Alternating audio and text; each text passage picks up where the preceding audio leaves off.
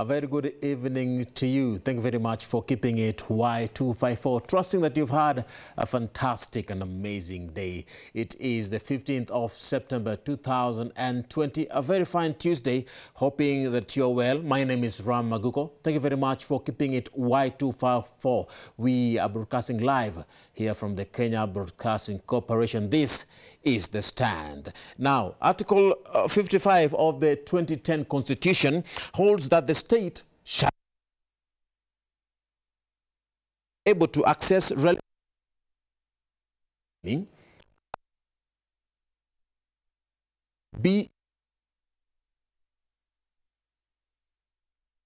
social, economic,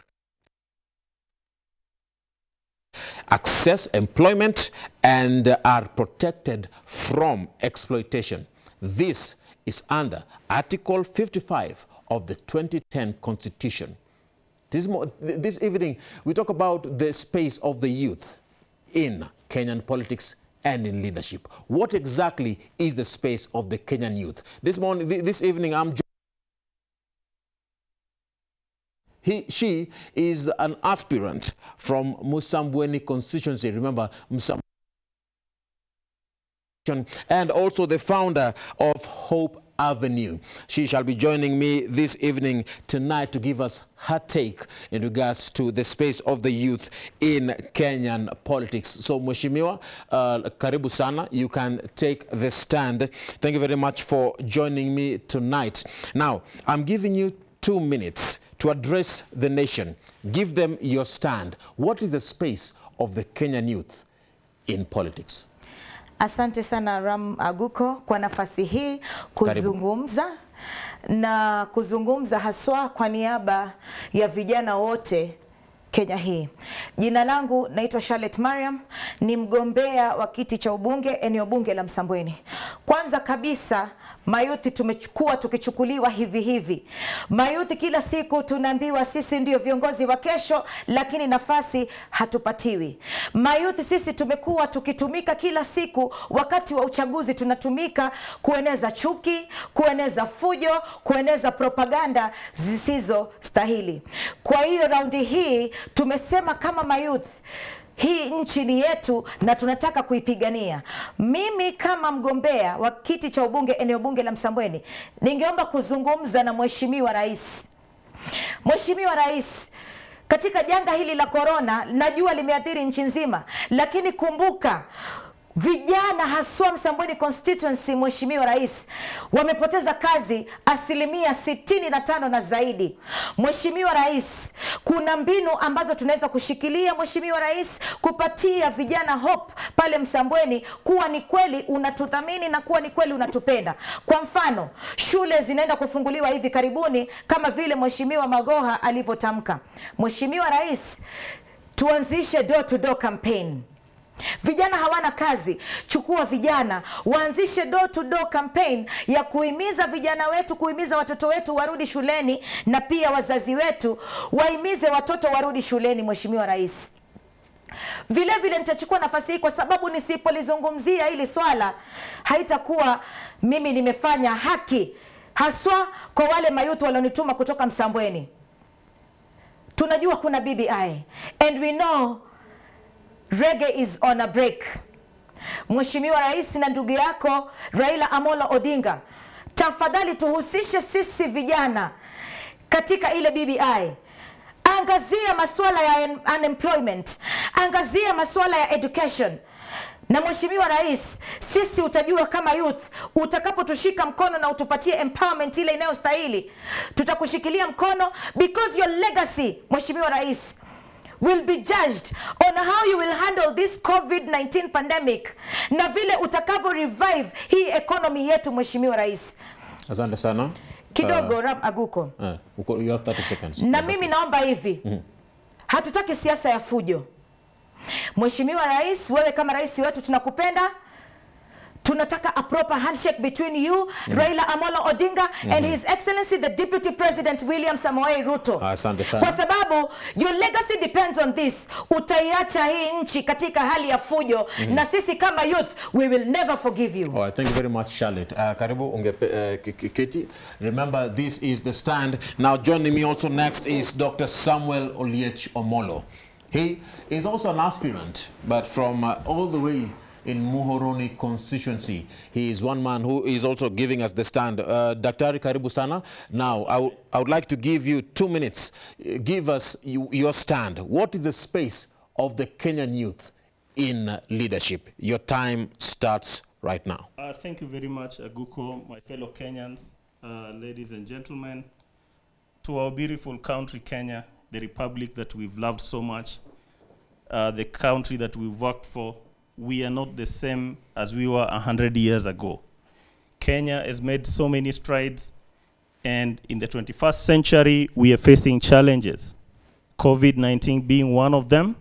As a young person coming from Muhoroni constituency, we must carry the hope of this republic and of the globe, and so many young people, millions and millions of young people looking at us right now. As I look at this camera, I want to preach hope to young people. Kenya has gone through the dogs in the year 2007. This is not the first time we faced challenges as a republic, but we can bounce back. It's in our DNA. We are urging Mr. President, the tranquility that we're enjoying from my hometown in Muhoroni to Mombasa, to all the way to Loitoktok in our borders. Let's enjoy because of the handshake. Handshake is good for the republic. I can drive comfortably across our countries, and peace and tranquility translate to business and security in our areas. To our young people, there is hope beyond just money. We need economic empowerment. We need to be educated. We need to be stable in terms of what we are doing, our finances, and we have to join politics to sustain and take our rightful position in this republic. All right. Thank you very much, Dr. Samuel. And what is exactly your stand?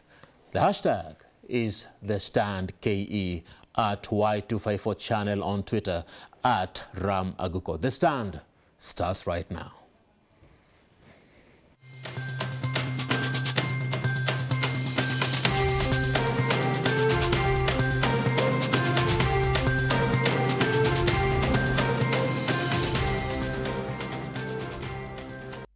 And this is where we say it as it is. Thank you very much for keeping it Y254. Ladies and gentlemen, karibuni sana. You've given the Kenyans your stand, and you've already highlighted a lot of issues that are very important, and we will be able to dwell on them. Tutayaguzia yote. Now, let's start with the leadership first of all. How can we be able to ensure that the youths are absorbed into leadership, especially looking at the political arena as it is right now? How can all youths be absorbed in leadership? Let me start with you, Sharlet. First of all, Ram, when we are talking about the 2/3 agenda, let us please take notice of the fact that the youth are also being marginalized. So is it possible for the youth to be included in that conversation? How are they being marginalized? They're being marginalized because if we look at the 2/3 gender rule, that is now, I think, it's the new wave now, so to speak, Ram. The youths are not being involved in the boardroom discussions. We are just taken as though we cannot really bring the change that the country needs. And it is time to know and to take note of the fact that the youth have fresh ideas and the youth can bring change in this country. We demand to be included in that conversation of change. When we are talking about BBI, it is very, I have not heard myself, either the president or Raila Amolo Odinga, talking about the youth. And when I heard Gladys Sholei and the likes talking on Citizen the other day, the youth were not being discussed more in the topics there. So I think it is time that when we are talking about women being included in decision-making topics, we also need to fight for the space for the youth to be included in important conversations, not just to be used when we need chaos in the country, when we need to mobilize youth and we need drunkards and what have you, and then there you will see so many youths. And let me tell you something, Ram, the other day, an opponent of mine back in Msambweni said, Sharlet is going nowhere because she's always with youths. And you know, youths are not voters. And then it occurred to me that could be this is the main reason why when we get to parliament, why when we elect our governors, our senators, they don't remember the youths, including the president himself. We have very beautiful policies, Ram, but the youths are not being taken seriously in this country. Do you agree with her? What is your take? Are the youths marginalized? Are they being taken seriously? Thank you very much for that wonderful question. I can't agree more with what my colleague is saying. That's the truth. But we have to underscore the fact that as young people of the Republic and of the world, we have to talk at capacity of the world because this is a global community. We are highly interconnected with the world. We are not like the way we used to be 100 years. From now. We are much more developed. We have more information than what our grandparents used to have. So what do we do with this kind of information? Young people form 25% of this population, and that's quite a big margin. And these are a factory that can be tapped into to grow this economy. If we are to talk about double-digit growth in any economy in the world. So for young people, they've been marginalized for quite some time. But that's not the issue. The issue is how can we talk and be part of the discussion and be on the table. Young people have fears, what we call fear of the unknown. We have to come out of our shell, talk and build our networks. Don't join networks that you don't belong as young people and be clapping for the establishment that's there. If these networks exist, yes. and I'm getting you clearly, yes, that the networks exist, but you're saying that the youths are not being involved, then how then can we ignore the fact that then the platforms are there, yet the youths also need to acknowledge the fact that they can be able to grab the opportunities? I heard one famous leader say that leadership is not given, it is taken. What do you think about that? Let me tell you, Ram. Should I call him a colleague or what? He said that the youth form 25% of the population of this country today. I beg to differ with him. I think it's actually 70%. Are we together? The platforms are there. The policies are there. But are we following these policies? Are we living up to them? Are we serious with the fact that we are... like we take the youth seriously the way they are supposed to be taken, Ram? That is not true. Are the youth doing what is necessary for them to be taken seriously? Let me finish. Yes, we are. And especially the youth who are coming up, for example, myself, to claim and to stamp foot into these political seats. We are not getting the platforms that are needed. We do not have the enough support that we need from these people, from the political parties and what have you.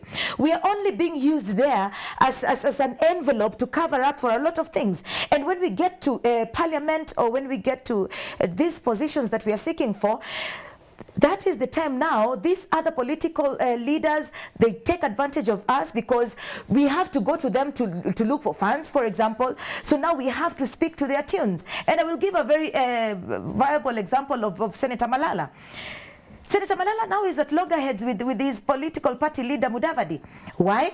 Because he's of different opinion, and Mudavadi feels like he's the one who should be listened to because he's the one who gave the funds and everything to Senator Malala. But Senator Malala had gone to an event, the same event that the party leader attended, and he said that he's going to his father to apologize.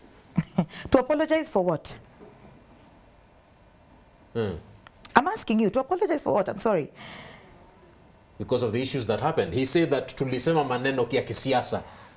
And in his own words, he said, wacha nikwambie, and Honorable Mudavadi said that as a father, he will forgive his son. Subiri nikwambie ndugu yangu. Sasa hivi kwa mfano wewe kama Ram Aguko, wewe ni political party leader wangu kwa mfano. Mimi kama youth nahisi kuwa niko na sauti na niko na nguvu ya kuleta mabadiliko na niko na agenda nzuri kwa ajili ya kuleta mabadiliko haswa kwa sababu ya mayouth wenzangu. Lakini wewe utaniambia mimi niko na kitu ambacho wewe hauna ambayo ni hela, na unipatie hiyo hela kwa sababu itanipatia nguvu ya kupigania kitu fulani. Alafu sasa mimi nikijitokeza kupigania haki ya mayouth, sasa wewe utakuja niambia mimi nilikwambia useme hivi niseme hivi. And that is the case with Senator Malala, ndugu yangu. Do you agree with what she said? I agree with her 100% what she's saying. But what I have to add my voice on to is that we strongly say that policies are there to be followed in a republic, but everyone pulls towards their side. Exactly. So as young people, I was building on one conversation that we have to build our own networks. Yeah. If you look at Kenya at independence, with Mzee Jomo Kenyatta and Vice President Jaramogi Oginga Odinga, they utilized young people, the likes of Moi Kibaki, Tom Mboya, name them, and they implemented the blueprint of the republic, and that's what we are using today. So if we look back and turn back the hands of time and look back where we started, now we have an opportunity in the handshake. And I'll tell you strongly that with the handshake, there's peace and tranquility. You can move across the country. It's time for the president and the honorable prime minister and our leaders to replicate or turn back the hands of time and take us back where the leadership was there, but the young people were utilized. You can't achieve this, my brother Fred, without fundamentals and basic things. One, you cannot implement youth agenda without proper education. Exactly. Because I meet you on the street, what's your skill? I want a job from you, what's your skill? What are you trained on? You cannot empower young people without talking about economy. The economy is in tatters, but there's hope. We have to preach hope to our young people. You cannot talk about empowering the youth without talking about politics and religion. And you cannot talk about young people without talking about their psychological status. And the only way we can do that and turn around things in this republic is what we are going to do in Muhoroni and to the world. We need what we call system approach to social engineering. Social engineering, even if you give young people, create departments and ministries for them and give them billions, tons of billions, they will not utilize them well because they're not prepared here. So you have to do social engineering and prepare young people for leadership. You have to take up your space, but you must have a skill, not necessarily school skill. We have competency-based education, and it's coming on board, rolling out well. We have to tap into this. So for young people, we must only preach hope, but to the government. Last week. Just finalizing, to the government, let us not entertain masquerades in the name of youth. We must have real youth as defined in the Constitution driving the youth agenda. Excuse me, Ram. My colleague here talked about giving hope to the youth and speaking the message of hope. Yeah. It is one thing to bring to tell the youth that there is hope and this and that and that. But again, are we implementing our policies, Ram? Let us look at Senator Orengo and the few, even Raila Amolo Odinga and Uhuru Muigai Kenyatta. They were once youths, and they were speaking the same message. For Senator Orengo and the likes, they have been the advocates of hope and revolution for this country for the longest time.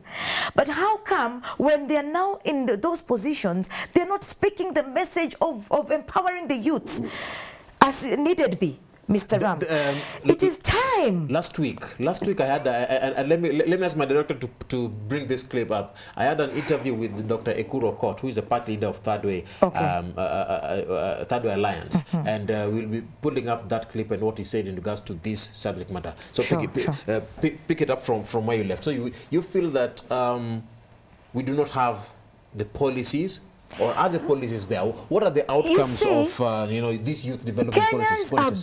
Kenyans and our leaders are good at implementing and bringing forth ideas and putting forth policies. Sorry, but we're not good at implementing these policies and the ideas. Okay. Mr. Ram. And now let's go to that clip, and then we will see if your opinion changes. Take a look at this. To the youths, because you talked about the power belonging to the people. Do you think the Kenyan youth understands this fact?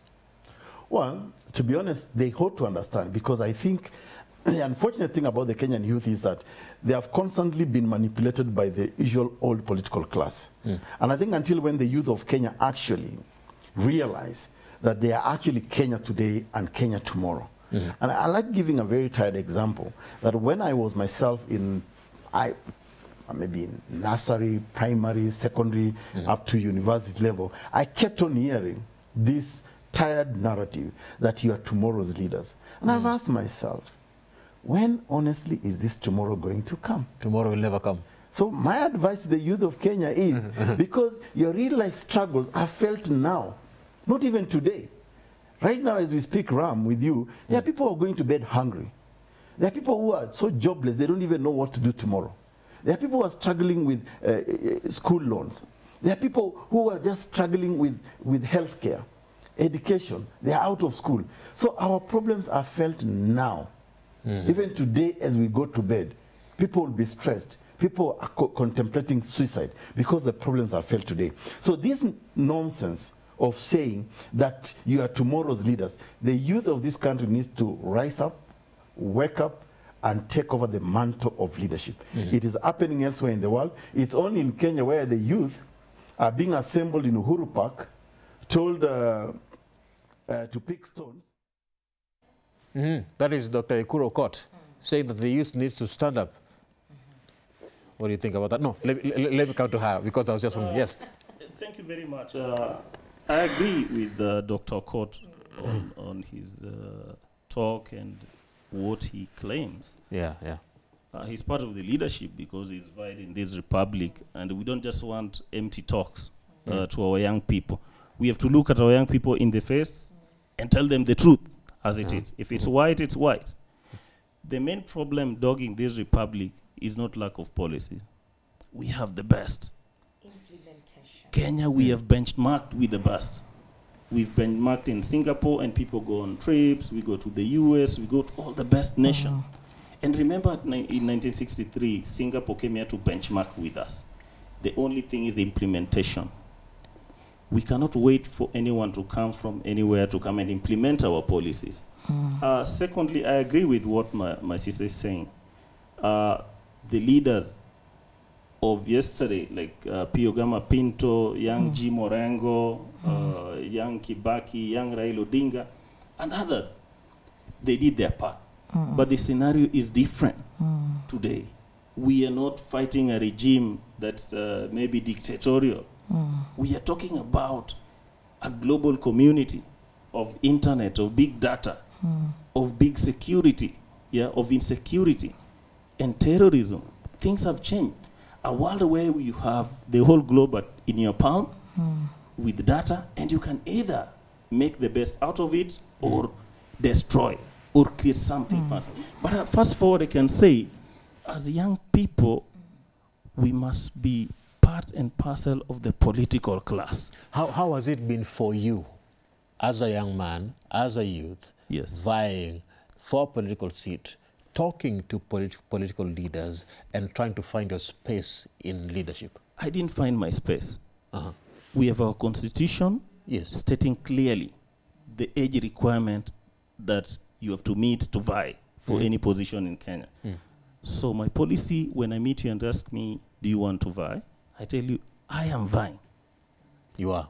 Not that I want to. I am vying for this position. And that's straight in the eye. So you take your own position without waiting for anyone to tell you to take up your position. And isn't that the problem? That youths want to be given these positions? Do you think that is true? Before I come to your question, Ram, we need to have a sober conversation as the youth in this country. As I stated earlier, I said,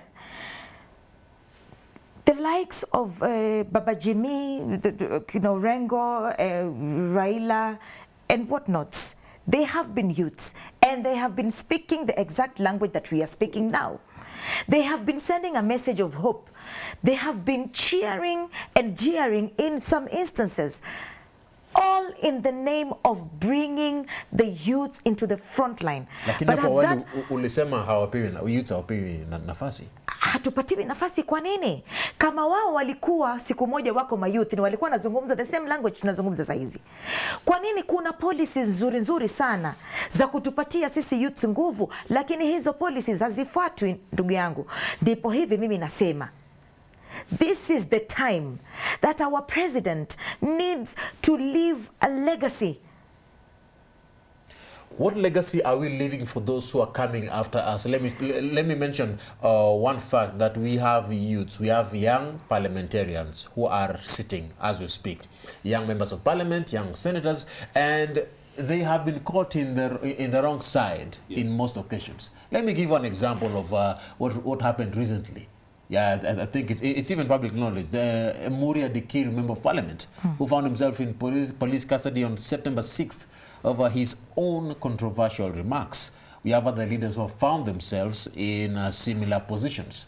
We talk about Starehe, member of parliament, Charles Njagua, who found himself also on July 29th arrested of allegations of incitement. Gatundu South, member of parliament, Moses Kuria. We have member of parliament, Oscar Suti.